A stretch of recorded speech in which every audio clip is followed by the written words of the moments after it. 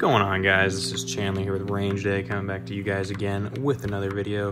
Today we're going to be unpackaging the Magpul Dummy Rounds the proper way. I'm sure Mac has tried to show you guys the conspiracy of the Magpul sticker, but today we are going to debunk that and open this the proper way, which is just to rip straight into it, like so.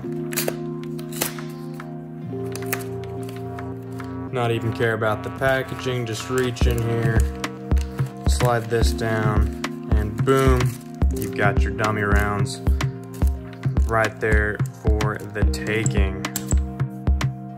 So let's see how these dummy rounds work in our PMag here. See if they're good quality, see how the polymer is. First impression's pretty great. I don't know if you can see the Magpul written in there, but pretty good quality. Little rounds, we'll pop them into our magazine really quickly.